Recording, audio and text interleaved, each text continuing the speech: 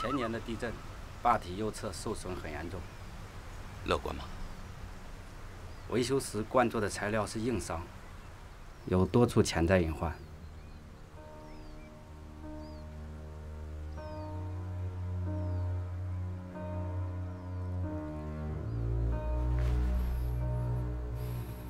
绝不能让他出任何问题，绝不能。庞青同志，我代表纪委案件专案组向你确认，这份谈话笔录内容是否属实？我不知道有这份笔录，我什么都没说。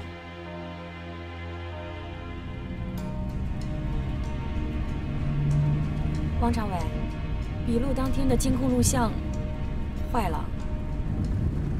见了鬼了！负责笔录的2个人信誓旦旦地说，亲眼看见庞青签了名，按了指印。这份笔录上有你的手印和签名。我没有签过名，也没有摁过手印。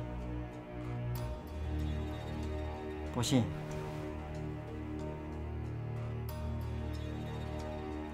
清江县残疾人福利基金会的案件调查出现了新的问题，同时，姚伯清同志直接反映，清江县水利局水政水资源管理股长在清江水库3年前的维修改造工程中存在违纪贪腐问题，这2件事情都不符合常理。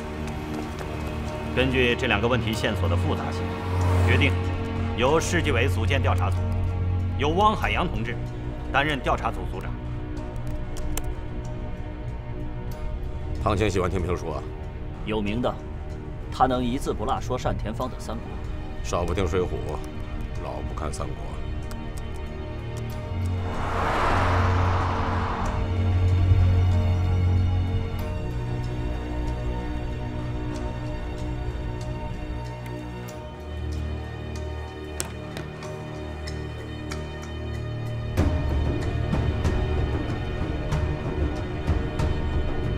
监控修好以后，你们让县纪委的同志安排原班调查员找庞青谈话，上午谈一次，下午谈一次。每一次谈话的人员和流程必须和笔录当天的一模一样。明白。明白。明天上午，我们亲自会会庞青这个鬼。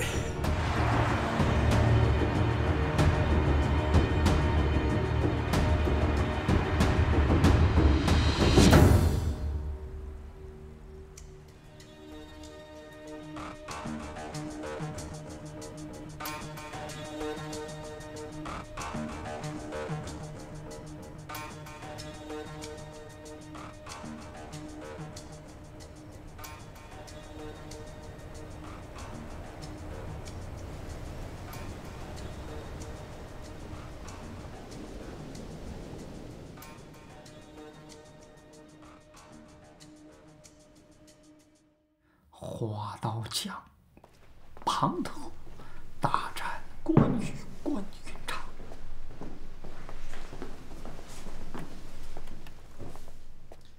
早闻你大名啊，能一字不落的说单大师的《三国》。过奖。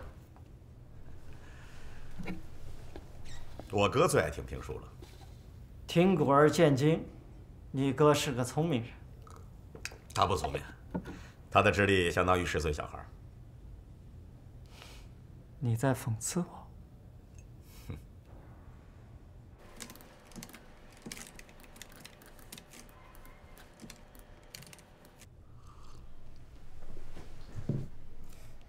你的姓名？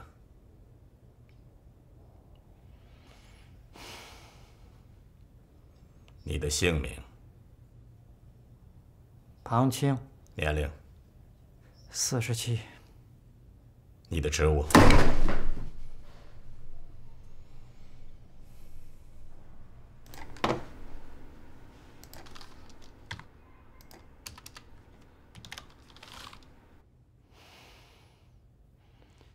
姓名、年龄、职务，你们问了我10几次了，不烦吗？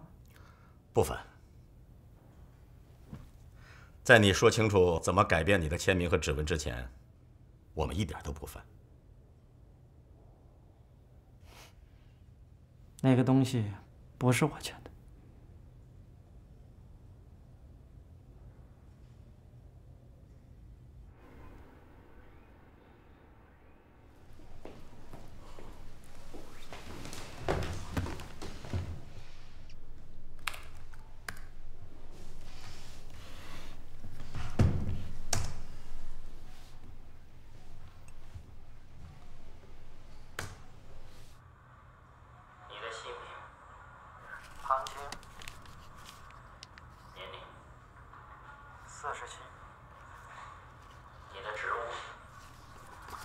县残联主席。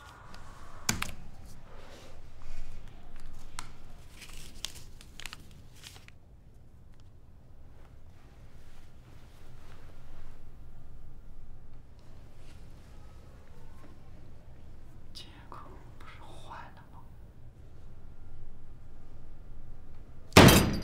庞青，你以为你们耍些伎俩就能够瞒天过海反咬一口吗？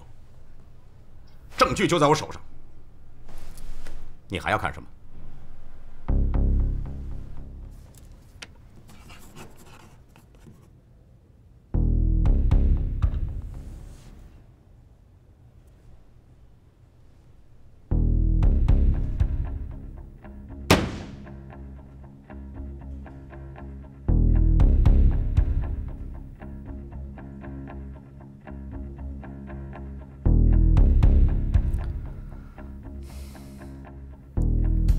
我给你讲个故事。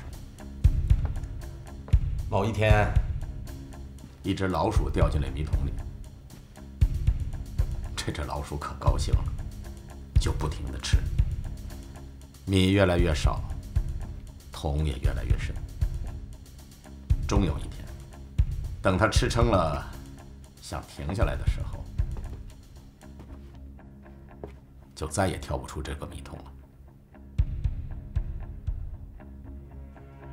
你的意思是，让我少吃点？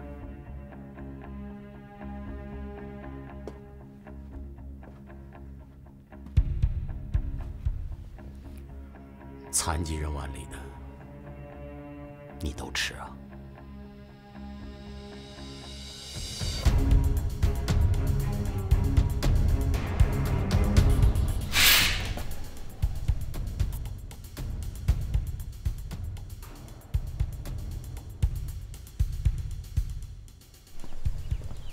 庞青要是不说残疾人福利基金会的问题线索，就核实不了。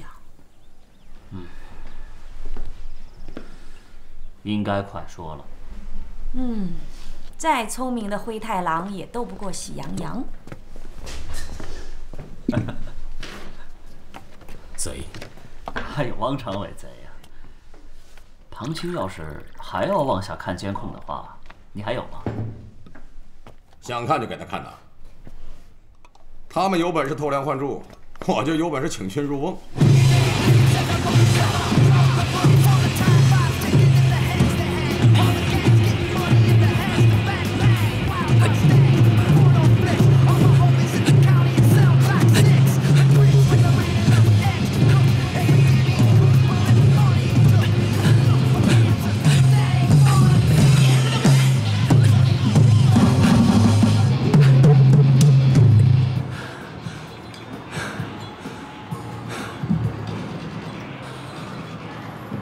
老子根本就没睡。当然没睡。干纪委的，随时都睁只眼，吓死个人呐！你老了。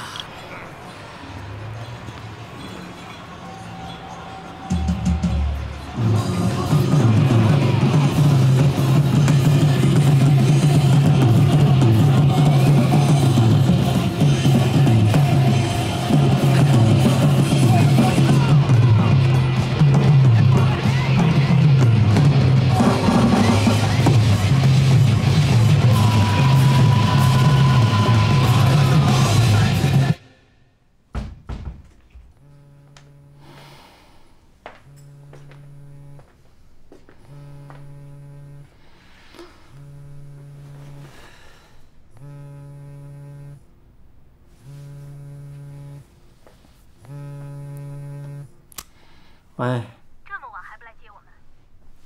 你们在哪儿？不是你让人接我和小宝到酒店等你的吗？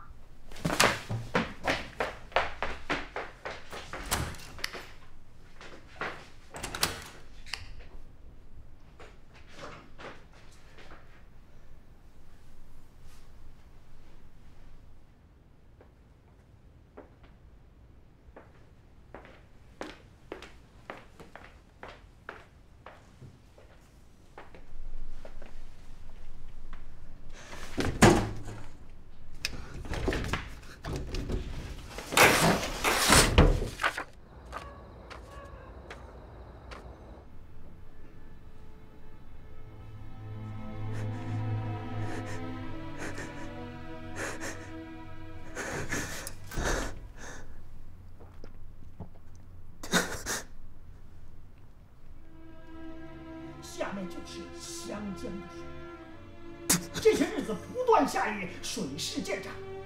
且看那水势猖狂，哗哗哗哗哗。再看那于禁和庞德的联营，马号挨着马号，账房挨着账房，离江边不远。云长看马多时，心中欢喜。湘东官在。我问你，湘江口这个地方叫什么？回将军。那叫曾口川。哦，曾口川，哈哈哈哈哈哈！于禁啊，于禁，庞德，尔等死无葬身之地。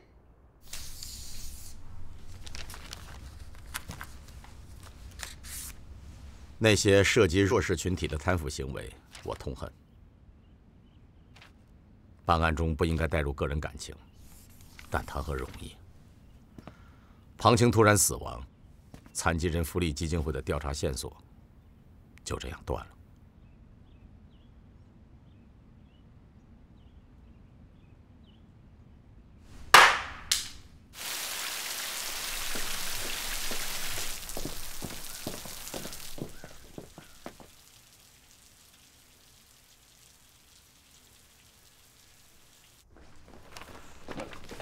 这个水政水资源股长，就像是特意在等着我们。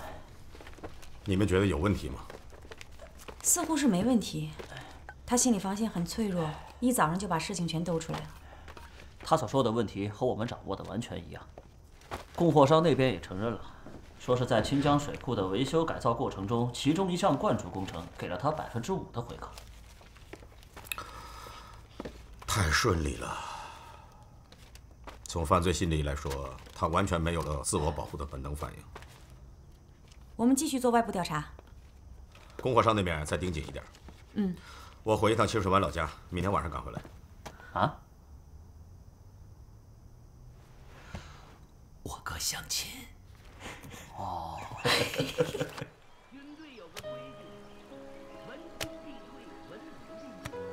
停停停停！啊，这砍菜刀口不能朝上啊，朝上是要伤了你的，刀口要朝下使劲儿。啊，来，哎，记下了没有啊？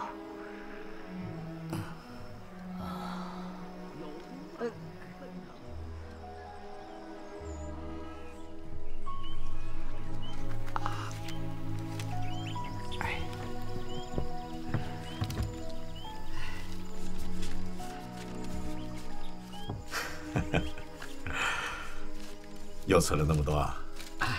给妈存的。小燕儿小，老燕儿伟；老燕儿老，小燕儿伟。老燕儿老了，你要晓得去照顾她啊！哎，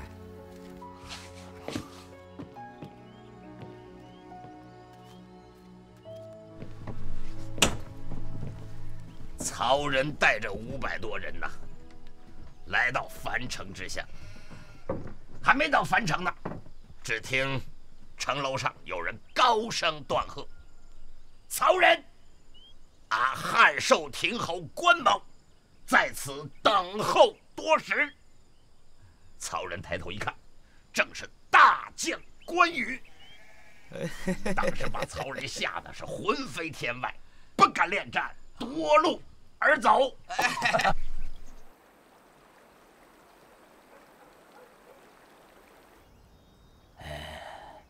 小冯啊，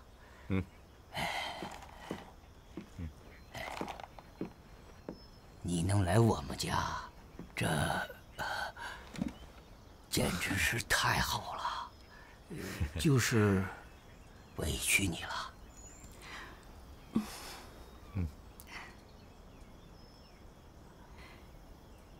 有1年多前吧，大哥到我那儿去。他还记着我们小学是同学，他记着我这个痣哎。哦。他帮我干了好多重活，后来就老去，我就不停地跟他说话，他就像现在这个样子，什么也不说，听着我老说。我想吧，你看人这辈子有多少天呢？又有多少人愿意老听你说话哎？凤姐，我哥是个老实人，在我们班数他最老实。他说你是弟，比他聪明，什么事都听你的。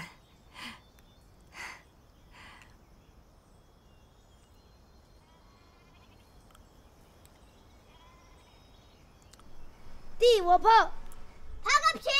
跑他妈哪种去？你说那些劳动是公家的，公家的哪个嘛？哪个偷到的都是哪个的。如果不把纳入讨出来，我们这碗梯子给你拆了。要挨批！要挨批！哎，把梯子拆了。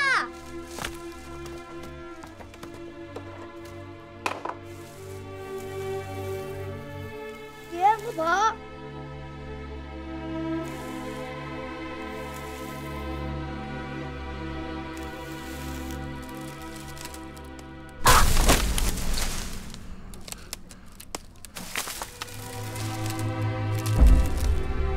其实是老哥成全了我。我知道干什么事儿都得有个根，我清楚得很。我的根10岁的时候就断了。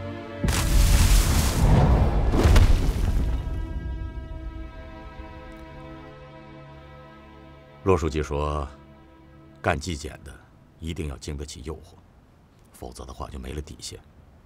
我身边不是没有诱惑，大把。但是，只要一想到小时候因为偷吃公家的腊肉而害了老哥一辈子，真的，我一点贪念都不敢有。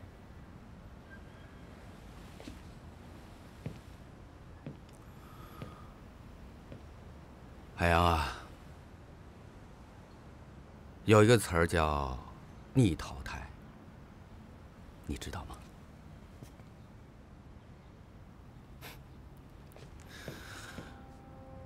做过的事情是没办法后悔的。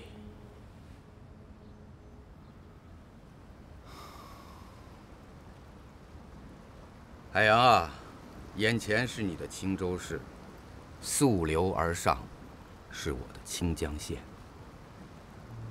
有高人给我指点过，那是我风生水起的地方。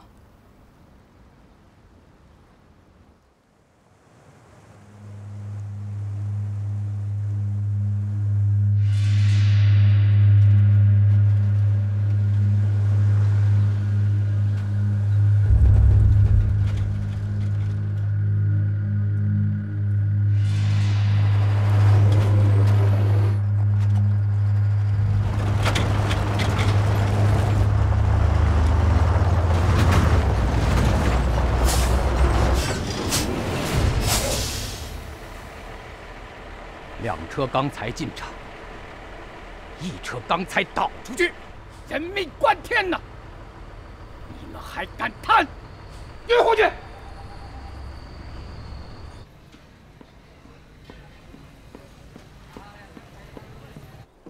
局长、经理，来晚了啊，罚酒。罚酒，罚酒。纪委的人还没走。坐着喝酒。茶都茶完了，他们还留着干什么？来，喝。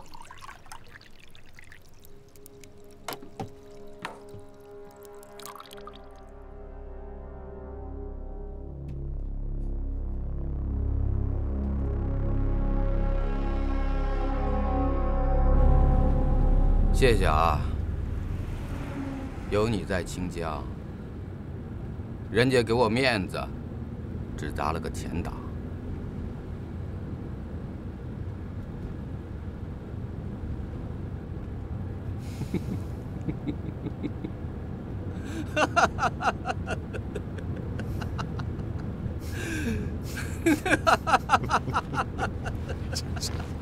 这。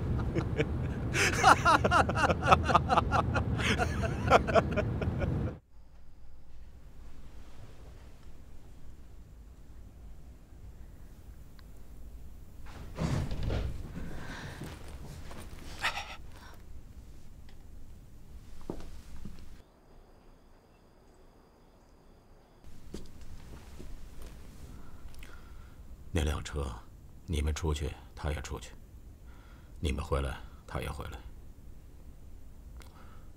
怎么样？哦，查到一个情况，10天前那家供货商干了一件完全合法的事儿，违约赔偿。清江县人民法院关于原告张铁山属被告南翔集团买卖合同纠纷一案，现在判决如下。而被赔偿的乙方就是那个水政水资源股长的堂弟。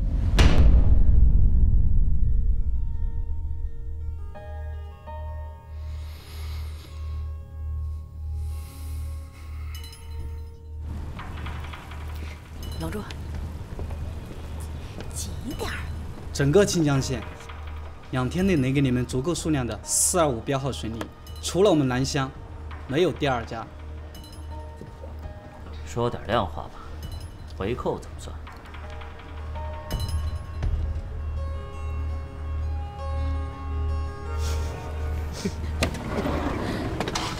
还装呢？确定就是故意违约？行，他们用合法的途径行贿，那我们就用合法的途径查税。江涵什么意见呢？科长，都齐了吗？齐了。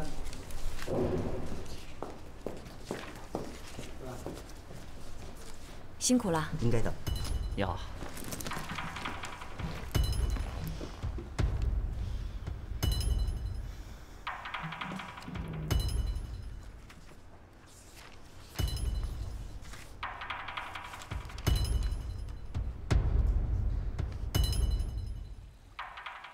说说，该怎么办？让他们查，查也查不出来吗？难道还能找个潜水员去水下，一个个辨认水泥标号？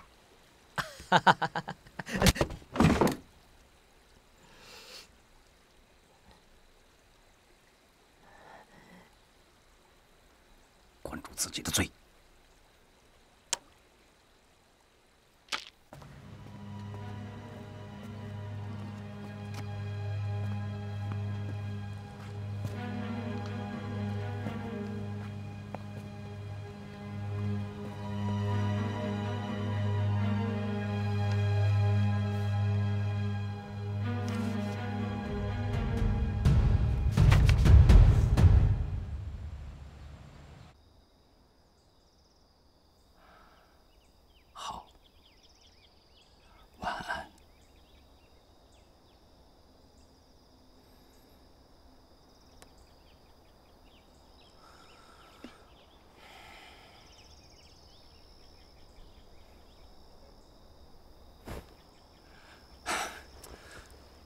怎么跟鬼似的？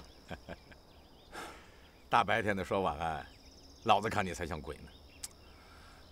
哎呀，时差，懂不懂啊？琴琴的钢琴弹得更厉害了吧？那是，茱莉亚音乐学院的优等生，名字里的“琴”字不是白取的。走。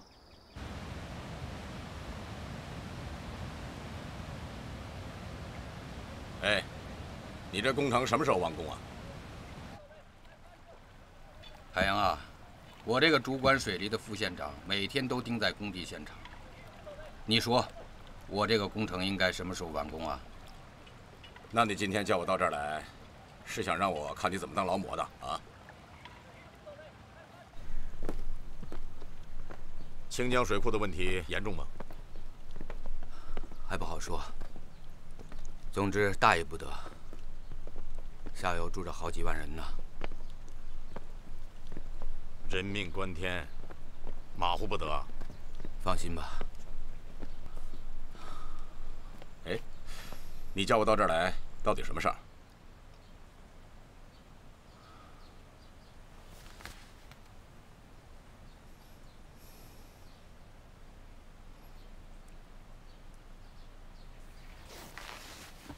哎，把钱包拿出来。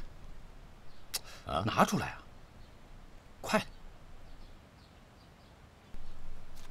干什么？今天啊，老子过生日，算你随份子了啊！哎，杨黑皮，你别都给我拿走了。给你留零的了。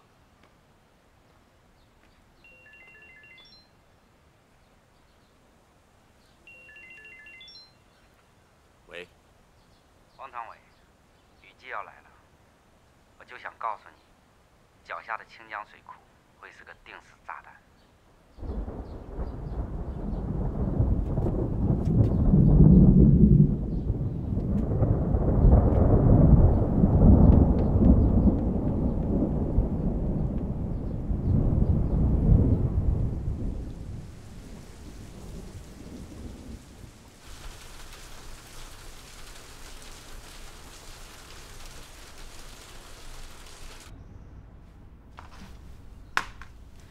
陆文文，南湘集团第3大股东，有名的女强人。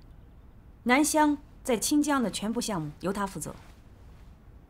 而陆文文的老公，正是清江县水利局副局长孙强。南湘那个违约合同谁签的？陆文文。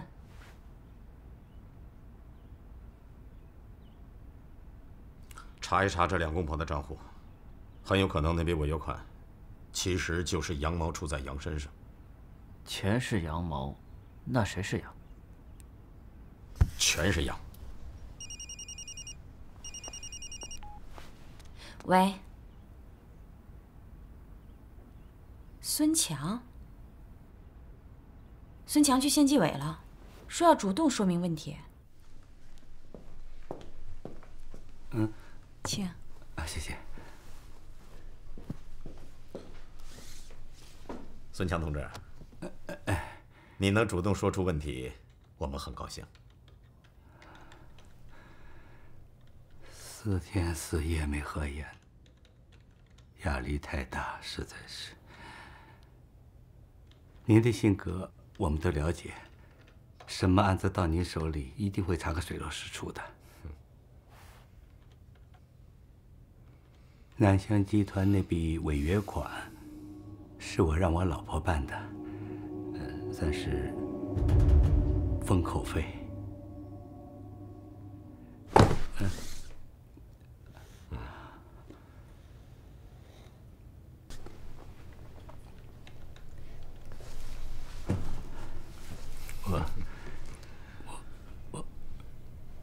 我对不起自己。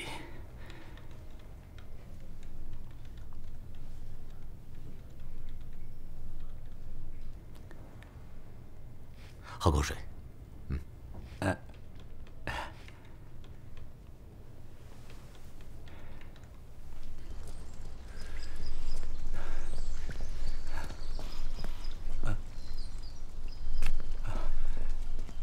你。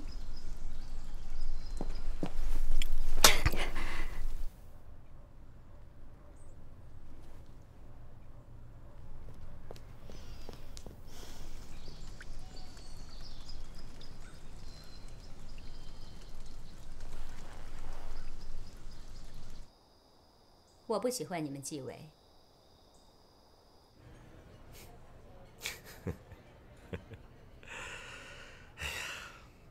他们犯了一个错，惹了个厉害的女人。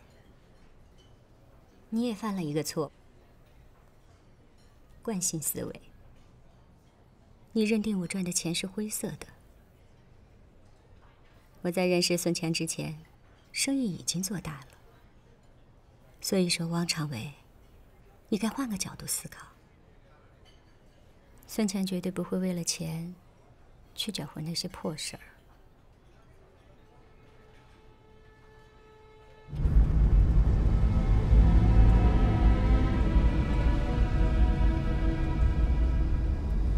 孙强是个老实人，我认为他不值。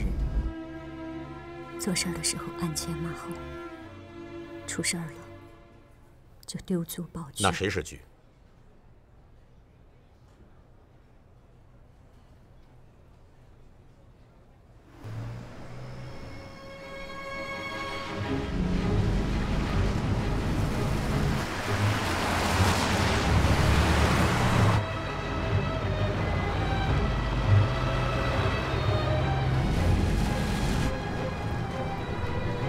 这个社会上谁都可以讲人情，我们纪委不可以，这也是你们讨厌纪委的原因。你们查得到底吗？在我的权限之内，绝不姑息。我不清楚这背后有谁，也不知道这篓子要捅多大。但是如果谁要拿我老公当枪使，我就让他炸膛。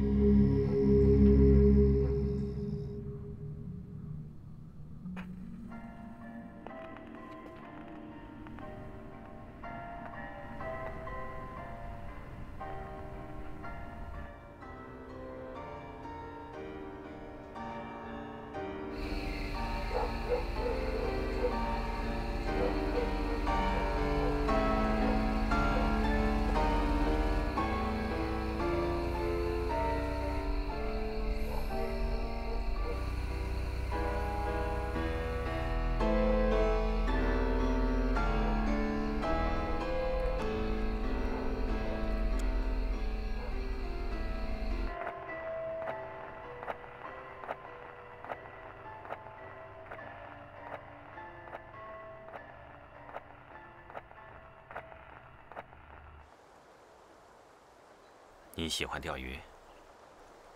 老实说，不喜欢。你今天请我来钓鱼，摆明了是有所图嘛。也没什么，就想跟您聊聊这清江水库。这水可能比看见的深。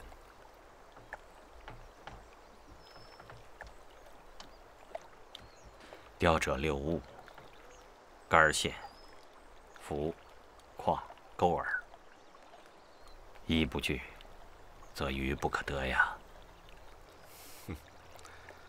您干什么事儿，都有一番境界。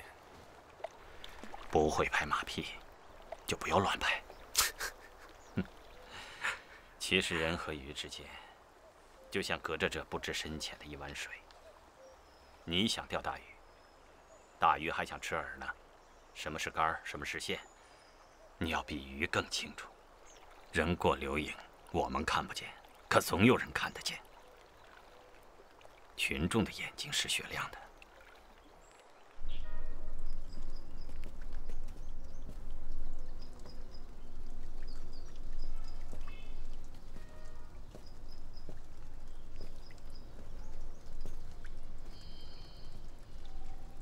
今天找孙强谈话的主要目的，就是要打草惊蛇。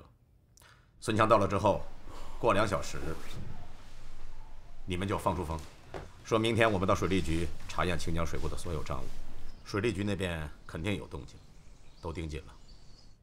老鼠走不走直线，取决于猫。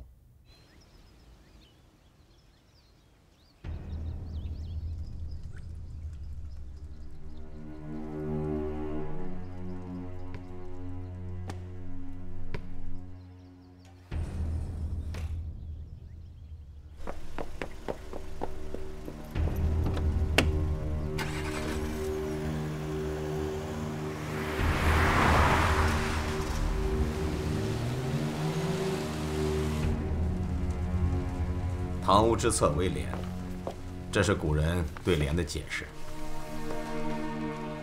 所以坐在侧边，不仅舒服，心里也踏实。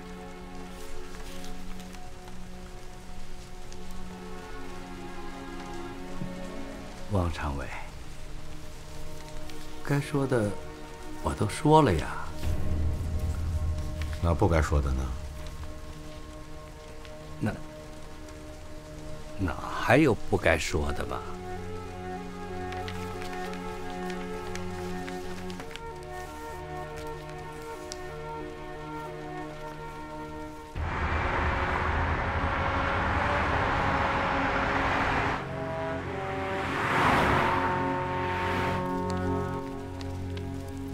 你知道这次谈话谁安排的？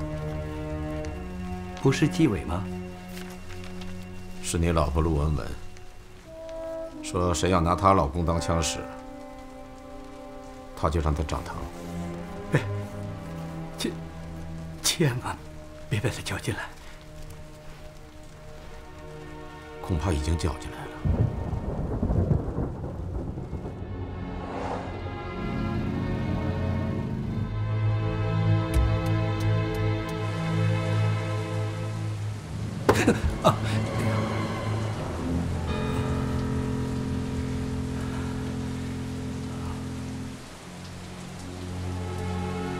已经查明县水利局这个小金库的账面金额是270万元。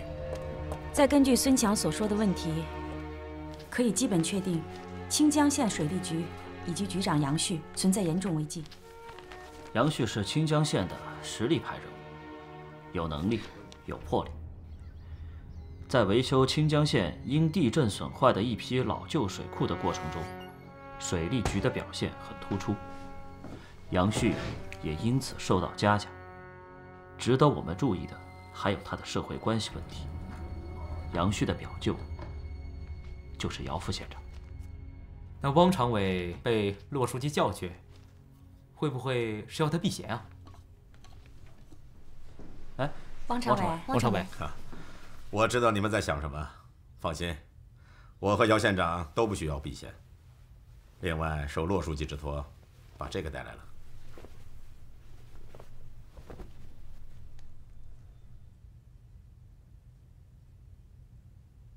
局长，在清江，纪委的车一动，我们马上就能知道。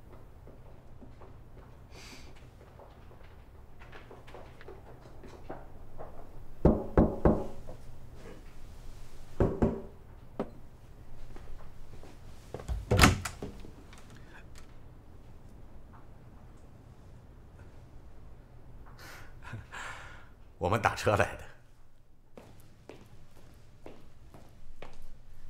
局长，你要的东西。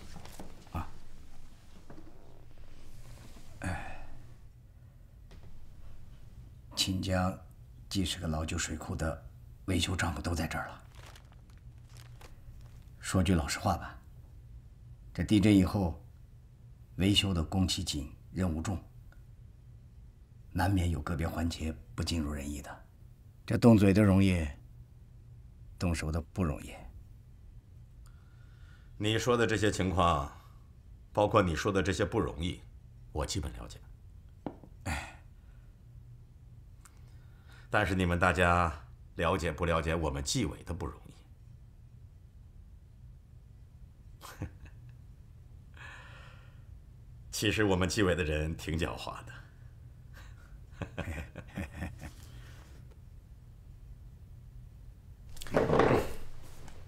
我来讲个笑话。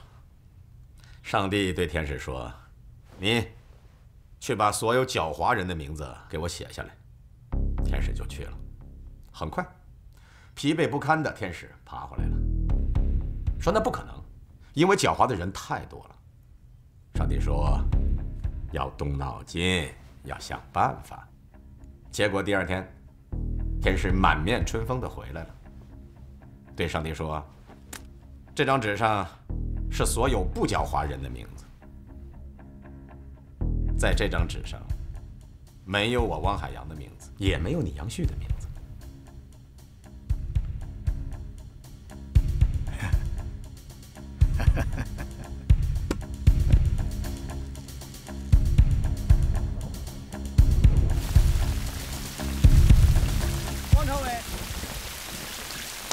汪常委，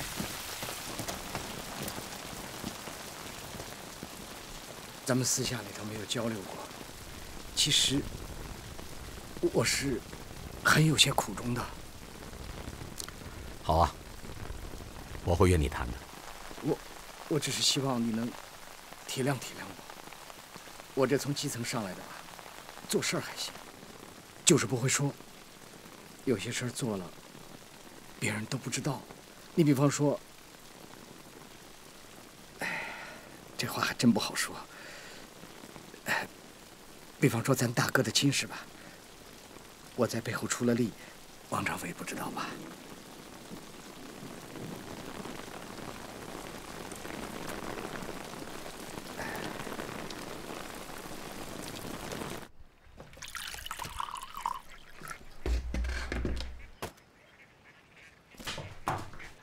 王长伟，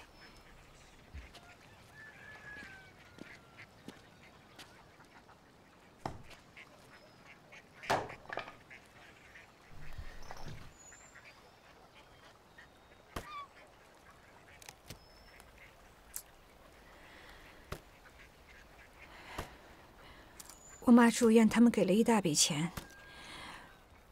对不起。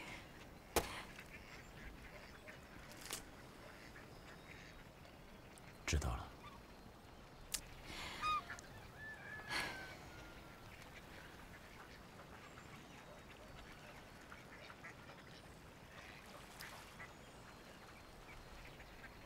老说的病我知道，我想瞒他一辈子。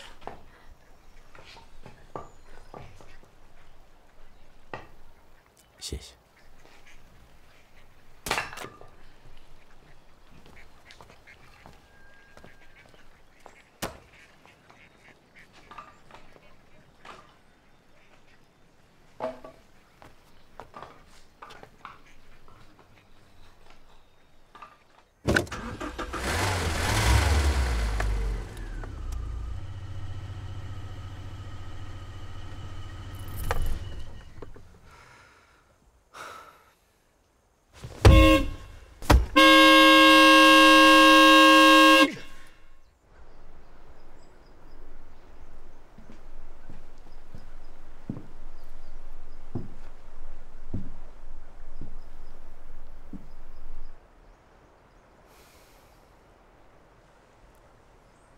我居然不知道该怎么办了。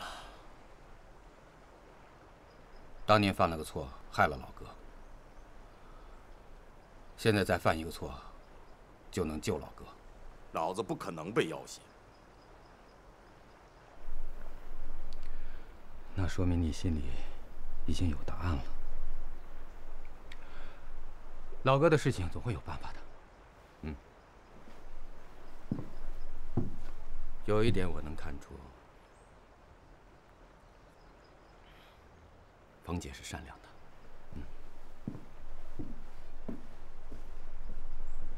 你怎么回老宅子了？你不觉得这里清静吗？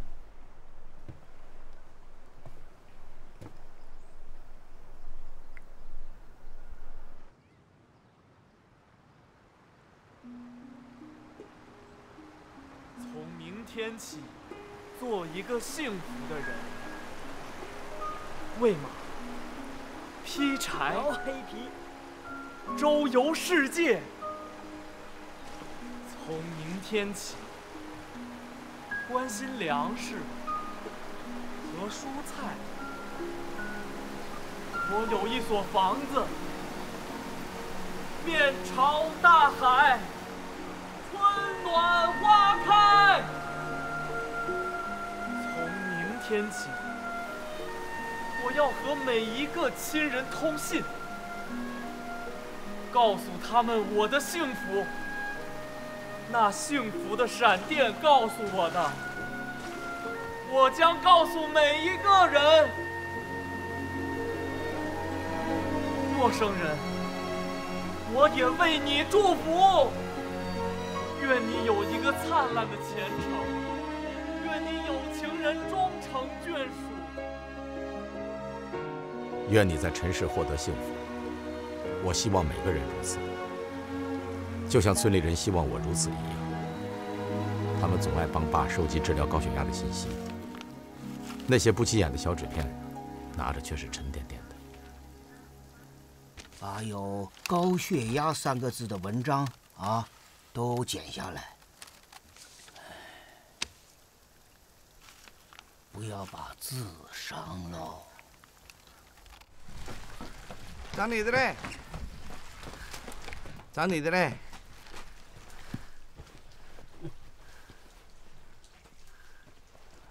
喂，白痴！你骂哪个？骂你这个白痴儿子。你他怎么死的都不晓得。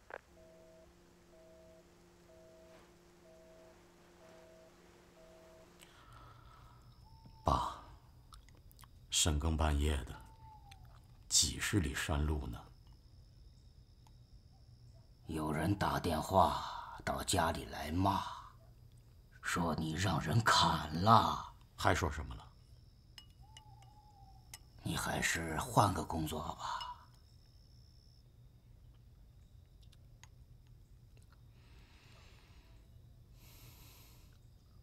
我在跟你讲笑话哦。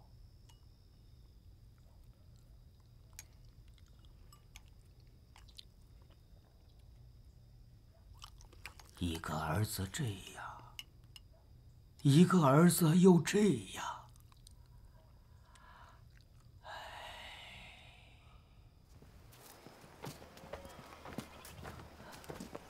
老了，儿子是座山了。昨晚是昨晚，今天是今天。我懂，要做就好好的做，只求问心无愧。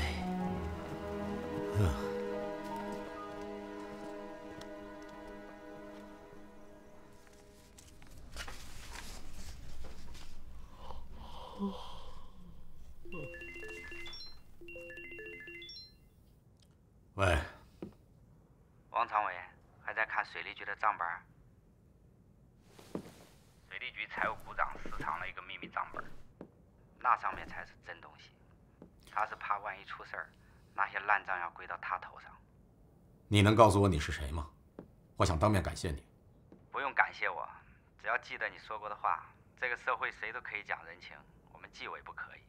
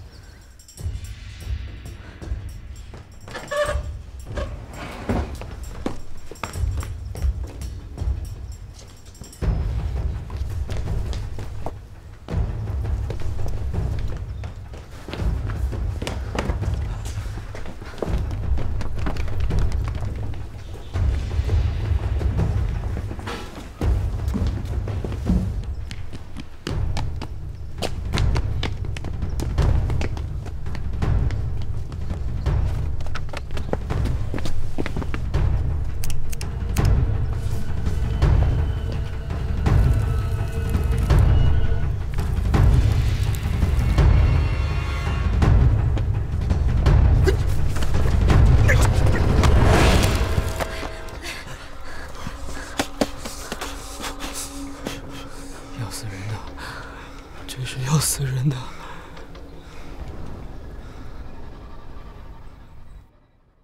根据这个账本可以核实，水利局在清江水库等27座老旧水库维修改造工程中，涉案金额7000多万元，基本可以确定，清江县水利局以及局长杨旭存在重大贪腐。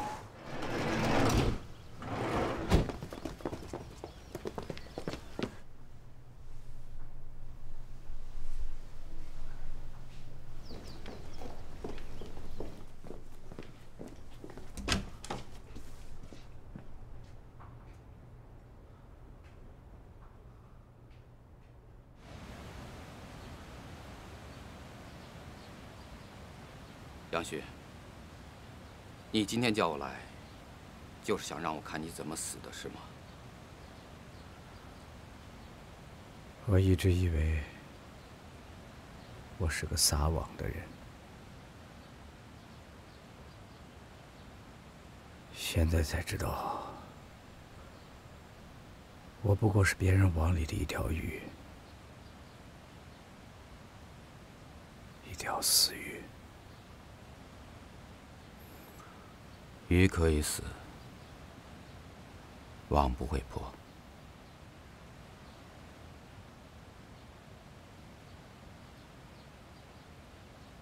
杨旭心里没鬼，他跳什么吧？杨旭心里的鬼，庞青心里的鬼，都是同一个，这背后有着千丝万缕的关联。我可以说句负责任的话，是他们俩心里的鬼，更是腐败集团把他们逼上了绝路，甚至可以说，是腐败集团在杀人灭口。好吧，既然都知道，那为什么要把这个罪名扣在汪海洋的头上？压力和误解，他汪海洋背得起。进纪委的第1天，他就清楚得很。现在要让他停止调查，那是让他认输。清江鸡飞狗跳，那是因为清江不清。我不冷静吗？让我去跟他说，你要承担起莫须有的责任。还让我怎么冷静？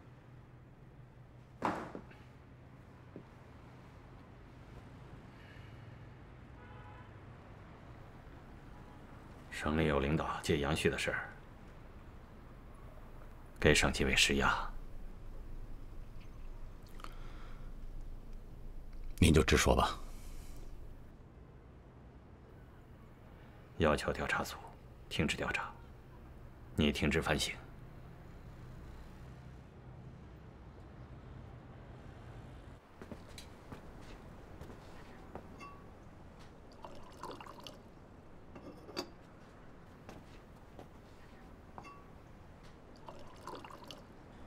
杨旭的自杀，让舆论把矛头对准了纪委。我们可以背负压力和屈辱，但输不起这场斗争。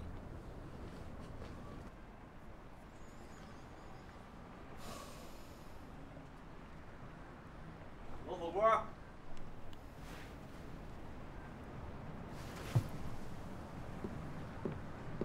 叫你关门呢，你以为我跟你开玩笑呢？哎呀，我就关，我就关。当年抓老子的威风呢？啊？当年抓老子威风呢？老子坐10年牢回来了，这儿还是老子天下。你呢？狗屁都不是！哎呦，快点！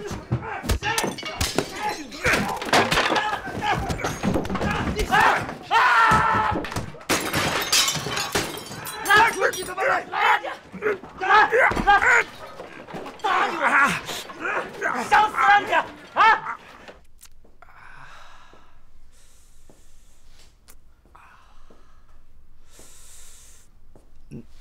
哎呀，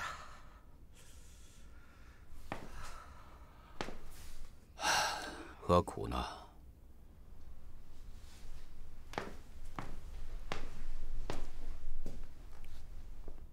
我倒觉得停职是个契机。如果你相信我，我替你找关系，保证给你调换一个更好、更有前景的职位。什么叫更好、更有前景的职位啊？起码比现在强。瞧你这个鸟样，干纪委干到最后，就是这个下场。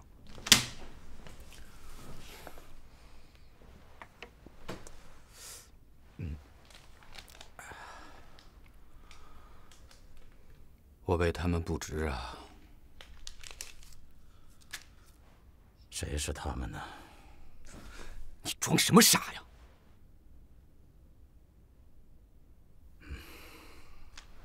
你老婆、你女儿，你现在顾得了吗？你妈临死的时候，是我给她送的终。你爸得了绝症，你只能眼睁睁地看着他等死。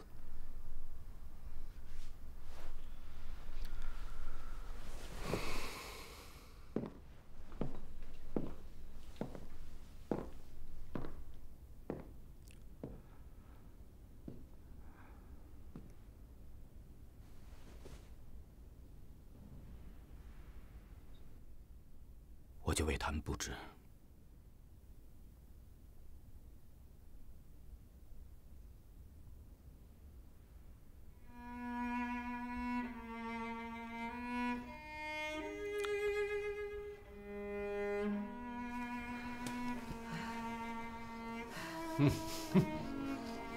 王，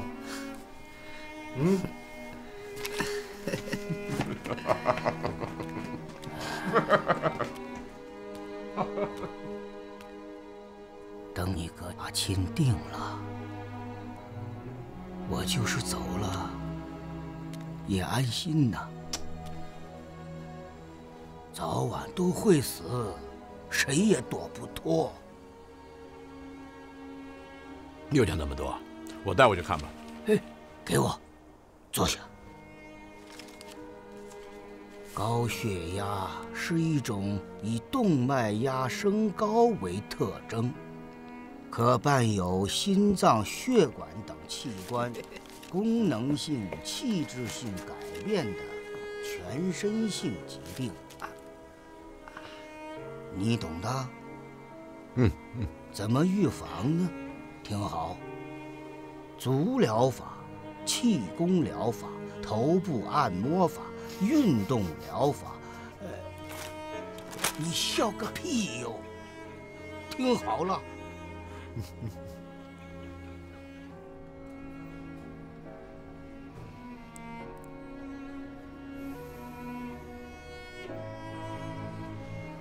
你要有心理准备。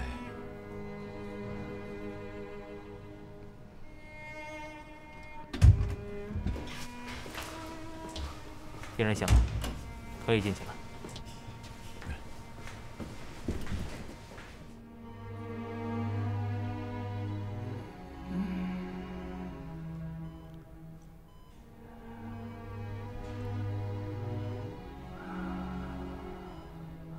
我这是在哪儿？医院。爸，医生说了，你没事儿。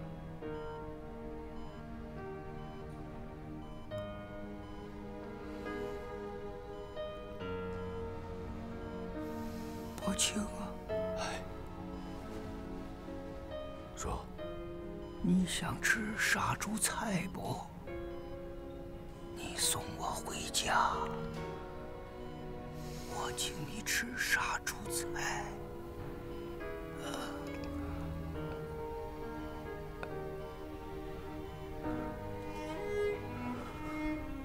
爸，想回家，我们就回啊。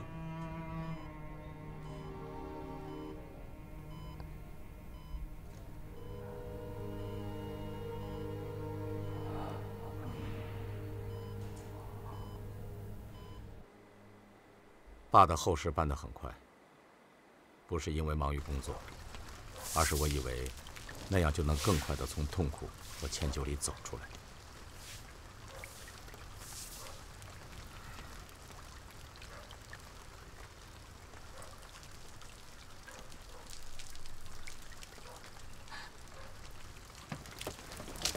给我回去！我帮他干活嘞。对不起啊，你不要怪他。是我对不起。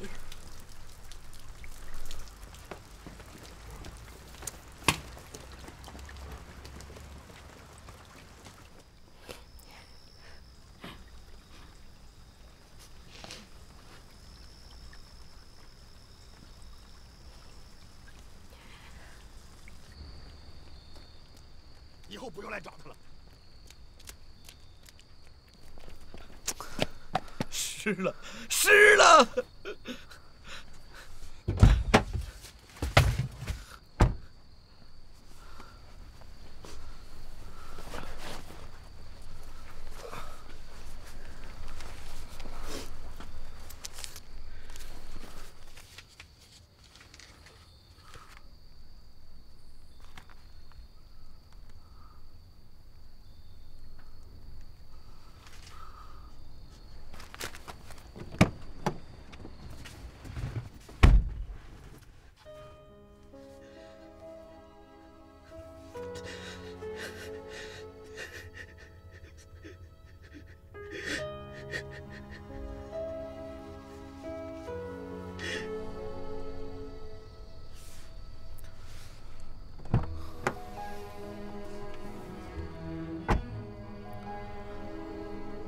你哪认识高血压3个字？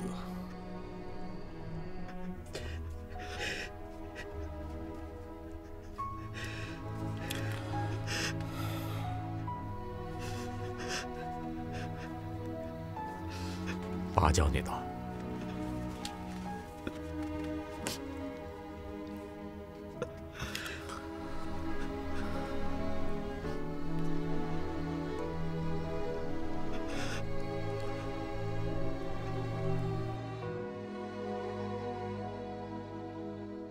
老哥是我心中永远的疼，但这件事儿也让我记住了，公家的东西是偷不得的。有句话说得好：“破山中贼易，防心中贼难。”你不是问我为什么回老宅吗？我告诉你，因为我回到这里，心才能静得下来。守住了底线，心自然就静下来了。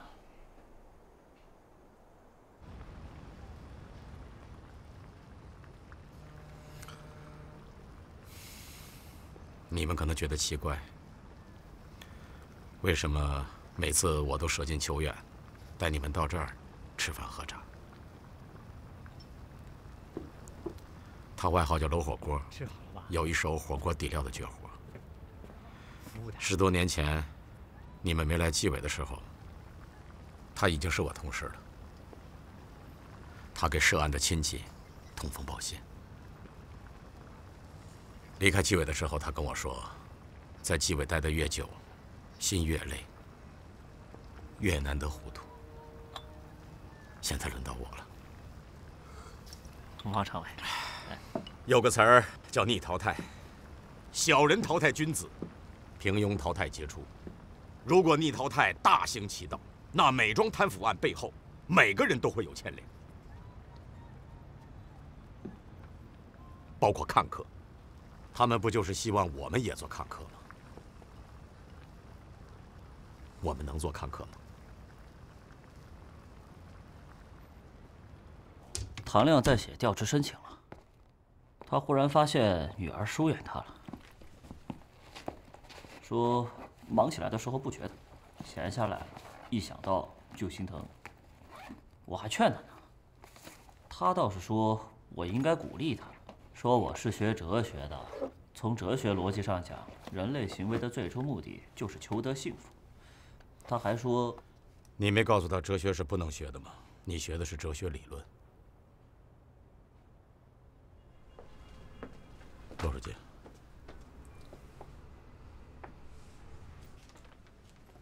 这就准备放弃了，再给你们1个星期。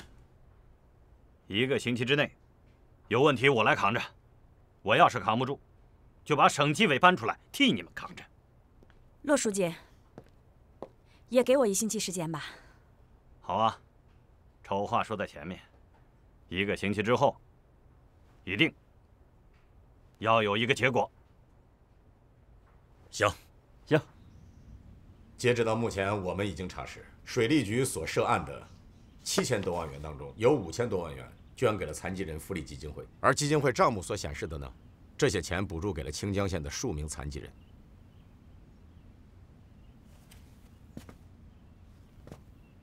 顺着资金流向，继续往下查。庞青有一个问题一直闪烁其词，他在给残疾人迁转户籍时存在违规操作。这是一个可以忽略不计的小问题。庞青宁愿谈大的，却不肯谈这个小的。也许这就是压垮他的最后一根稻草。庞青经手的迁转户籍有40多人，而且分散在各地。一个个的外调核实，只有1星期，要争分夺秒。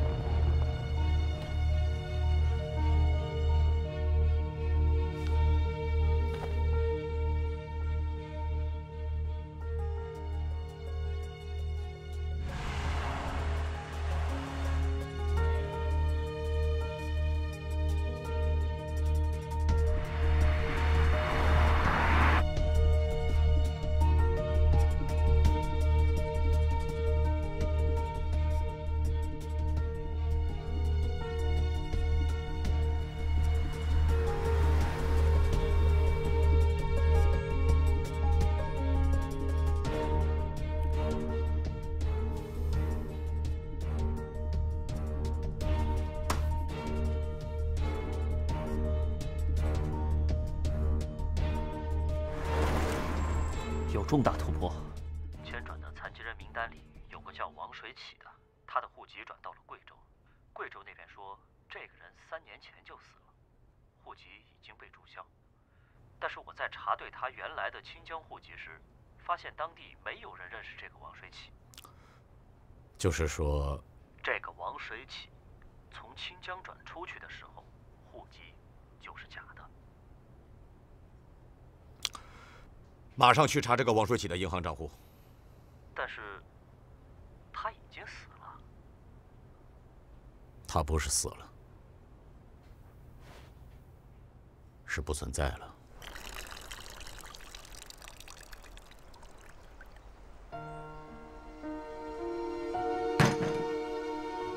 做过的事情是没办法后悔的。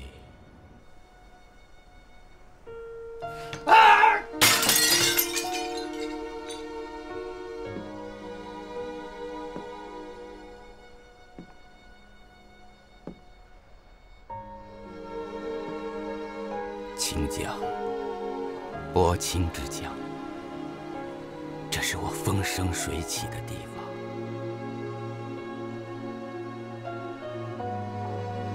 这上面有3万块钱，叔求你把村子里的那条烂路给修了。村里的人要念着我的好，我走了，老哥不怕没人照应。给海洋吧，您给海洋吧。你是清江的县长，这事儿你经了手，底下的人就不敢谈。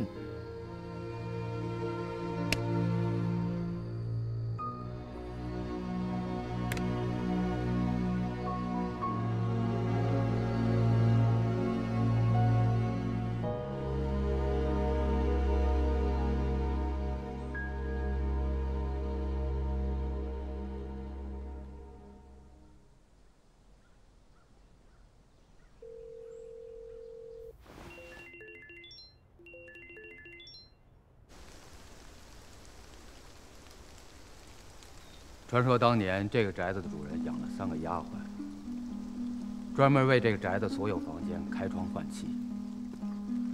鸡叫头遍，3个丫鬟就得起来，一扇一扇的开窗户。午饭前，所有的窗户才能开完。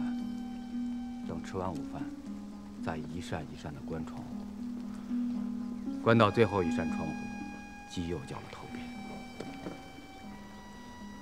知道这个宅子是谁的吗？我也不知道，没人知道，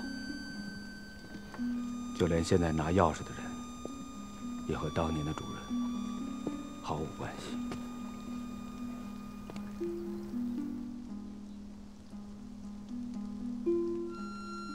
伯兄，你说人生在世，需要这么多房子？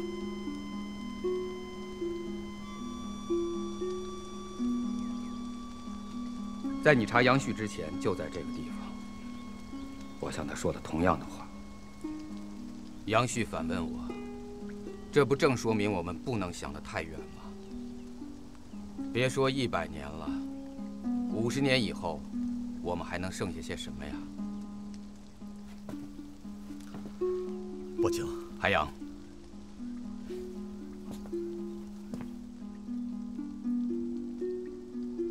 我想过让他们刹车，刹不住。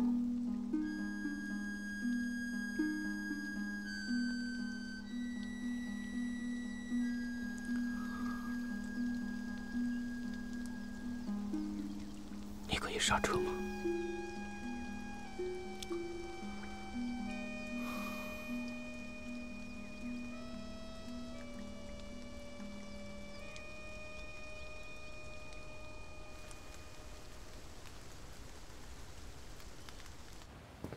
精神毁容。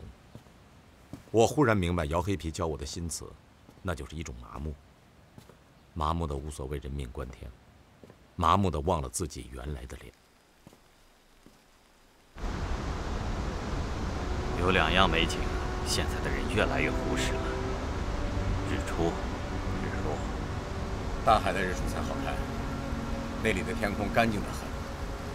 如果不转业的话，我就一辈子守着那片天。你现在不也守着青州这片天吗？在那些人眼里，我们既是猎人，也是猎物，甚至在我们还没意识到谁是对手之前，他们就已经张好网等着我们了。您说的那是蜘蛛，比蜘蛛网可厉害多了。这张网看不见摸不着，貌似无处不在。那我的网更厉害，天网。信仰为经络，民心为纵横。再大的鱼，它都蹦不出去。信仰为经络，民心为纵横。天网之下，那点既见不得人又见不得光的蜘蛛网，吹弹可破。我说句大胆的话，搞腐败的干部不是同志。海洋，这种话，战场上不是战友，就是敌人。你呀，要保护好自己。哎，我可不愿看到你哪天成了英模典型，供在纪念馆里。那我宁愿你不干这个纪委，做个快乐的普通人。这像一个纪委书记说的话吗？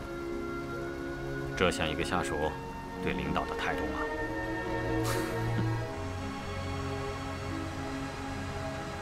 古人以清洗为天，抬头见青天是老百姓对世道最基本的渴望，这也是我们崇高的追求。廉洁、忠诚、信仰，都在这片天空下。天空海阔，清净和谐，这就是人民的幸福。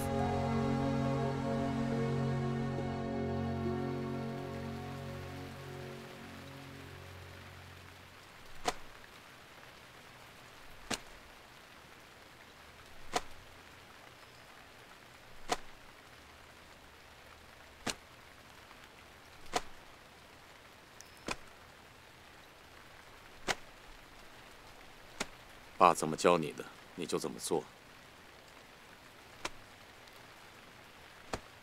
砍菜刀口不能朝上，朝上会伤着你自己。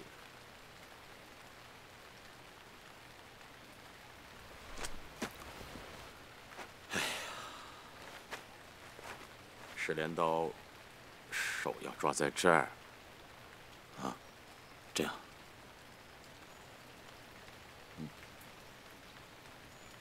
不对，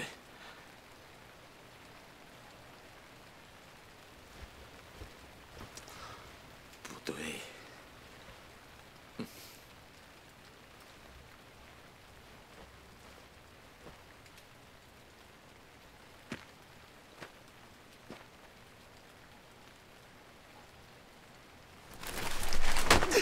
怎么回事啊？怎么就记不住的呢？你傻呀你呀！怎么教都教不会，你以后怎么办呢？爸不在了，有我。我要不在了呢，你怎么办？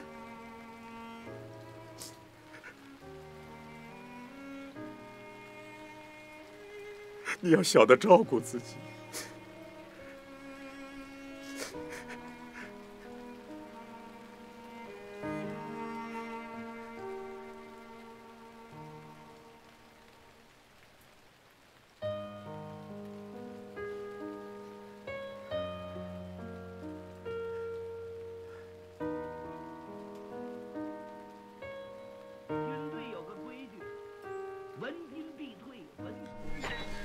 你搬到我那住，有时候我出差不在家，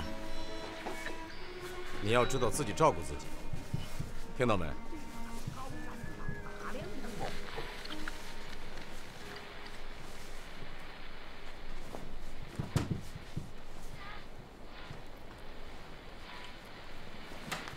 一直想跟你换一个，老是忘。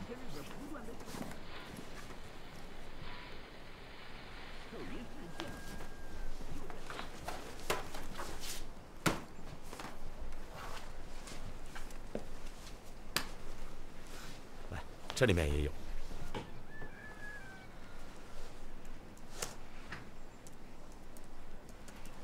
于禁呐，于禁，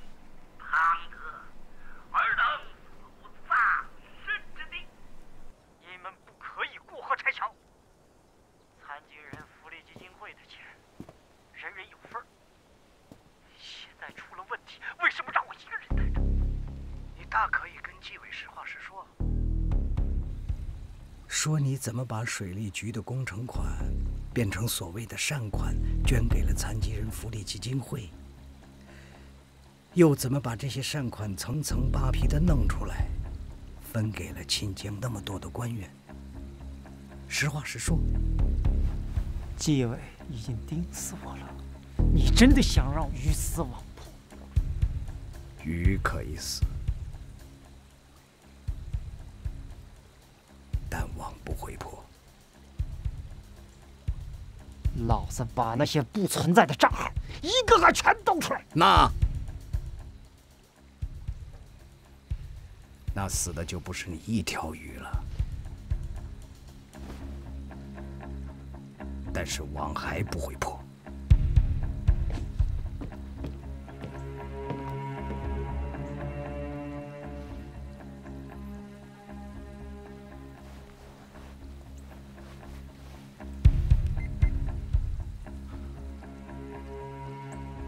你大可以跟纪委实话实说。我想我知道庞青为什么要自杀了。他悄悄入了音响自保。可保不住，因为这件事，他说不得。说不得。一个人铁了心想死，临死之前，他最害怕的不是死亡，他害怕的是带着秘密离开人世。所以，庞青在临死之前唱了这出《曾口川决堤淹七军》。曾就是渔网。鱼入曾口，岂能久乎？如果这个假设成立，那我们面临2个问题：第一，钦江老旧水库维修工程的案子马上就要移交检察院，可以说我们已经不能再插手了；第二，庞青已经死了。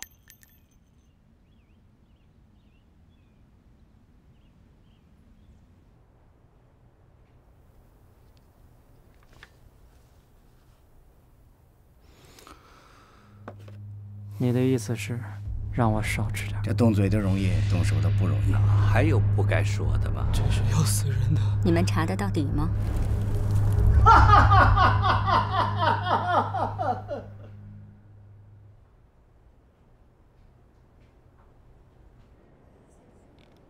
停下！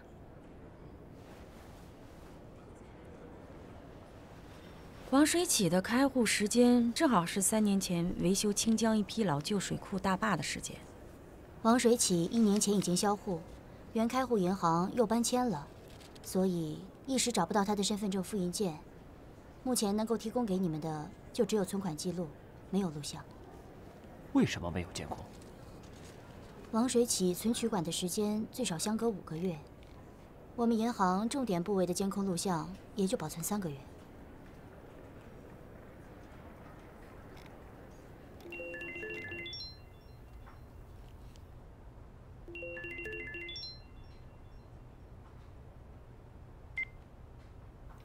喂，汪常委，我打这个电话是迫不得已。我知道你们需要一个证据。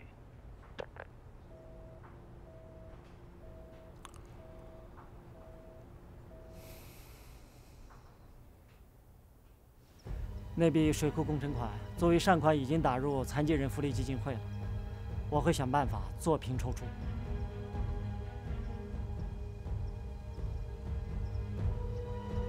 把这个人的户籍转走，然后做好死亡注销。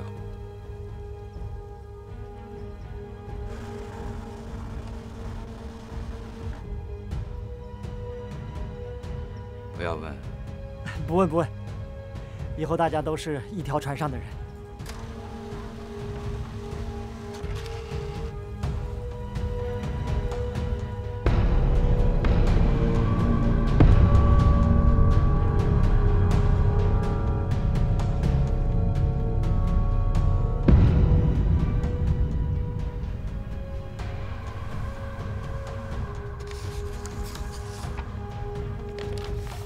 这里头每一个人的操作流程都和这个人一样。好的。但是他们不会和你坐一条船。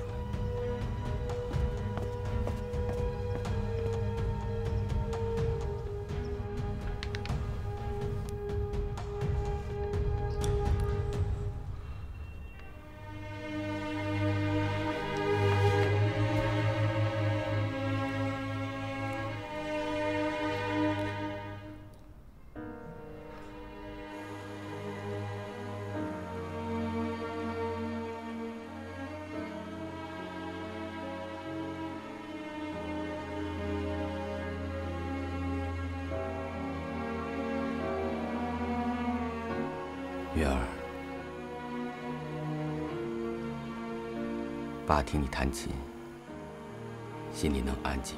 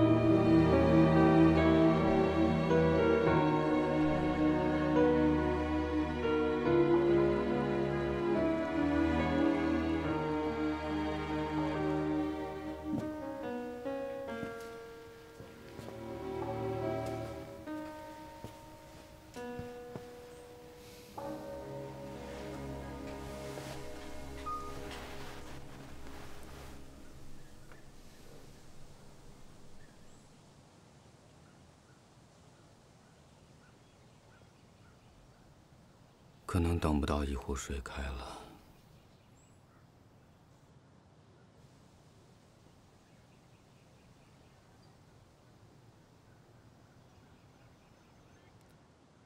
你以前不是这样的。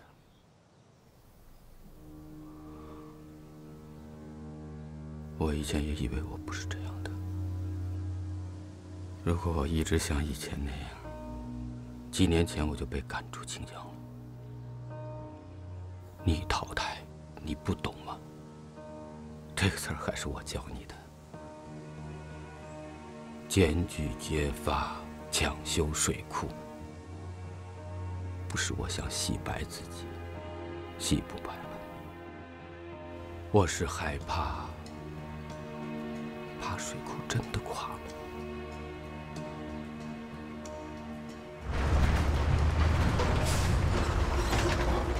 但我阻挡得了吗？我可以挡在一辆车前面，逼他们把摊的钢筋运回去。但另一辆车呢？另100辆车呢？我怎么挡啊？一个红包我顶得住，那1000个红包呢？谁顶得住？1000个红包后面是1000个人，我也只不过是一条鱼而已。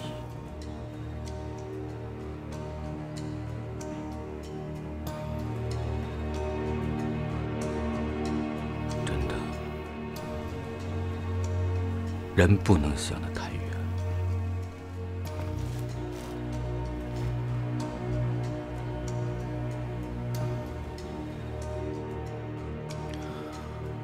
对，老哥相亲的事情是我安排的，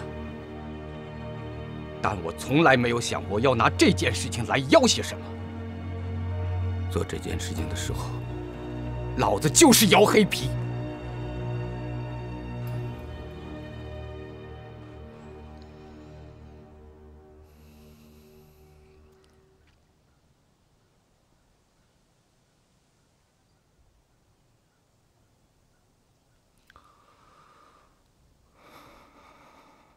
从明天起，我要和每一个亲人通信，告诉他们我的幸福。那幸福的闪电告诉我的，我将告诉每一个人。陌生人，我也为你祝福。愿你有一个灿烂的前程，愿你有情人终成眷属，愿你在尘世获得幸福。我也愿面朝大海，春暖花开。汪海洋，你个龟儿子！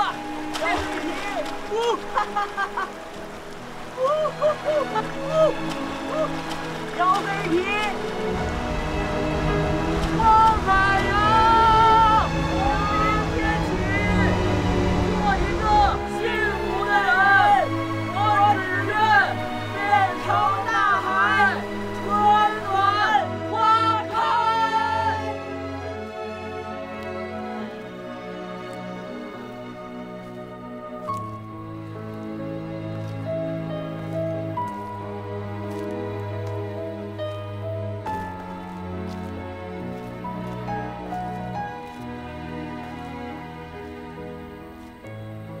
老实说，你有没有想过为我刹车？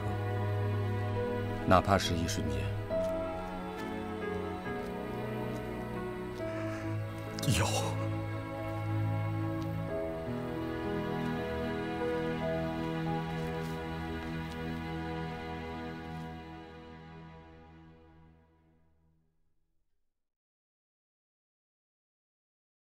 鱼可以死，网不会破。说这话的人可能忘了，无论是鱼还是网，都会淹没在人民群众这个汪洋大海里，没有什么不能破的。王常委，我当过兵，特种兵。我不奇怪，你有这能力，因为我也曾是军人。我这么做，是因为我母亲就住在清江水库下游。我明白。后天，你再用这个座机打给我。你不是想找我谈话吧？不是，真的要谢谢你。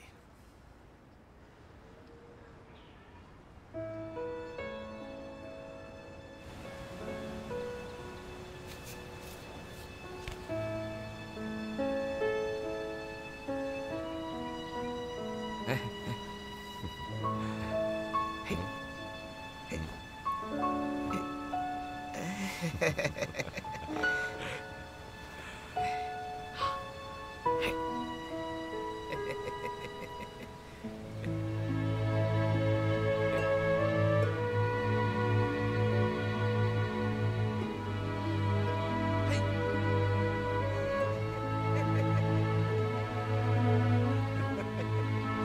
那些失去了道德和尊严的人，只看见我们守卫的钢筋水泥大坝，却不知道我们守卫的是一座用民心堆筑起来的国家大坝。他们更不会知道，和人民群众的利益站在一起时，这种信念的力量是无穷无尽的。